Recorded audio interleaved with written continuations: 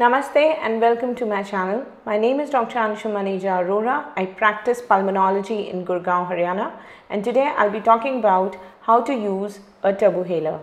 This video is in continuation with my videos on inhalation devices, and if you've been prescribed any other inhalation device, please go out and check the other videos.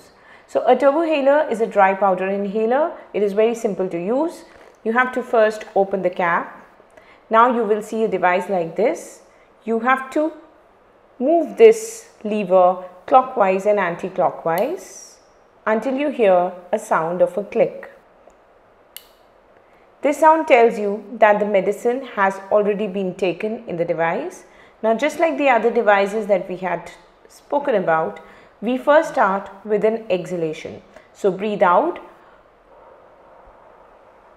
keep it in your mouth.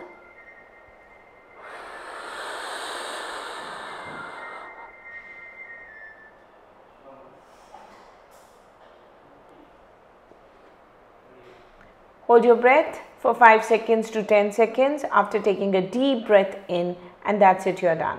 After you're done, you cap it and you rinse your mouth. One thing to take care is that the inhaler, the device also contains a meter which changes in 20 doses. So often patients get worried whether they haven't received the correct dose. So remember, it will change after 20 doses. The product, the medicine which is in this device, in the Symbicort turbuhaler, is a tasteless product. So you may not actually feel anything in your mouth, and that's fine. So remember, it's very important to take your devices correctly for correct management of your airway diseases. Thank you and see you another time.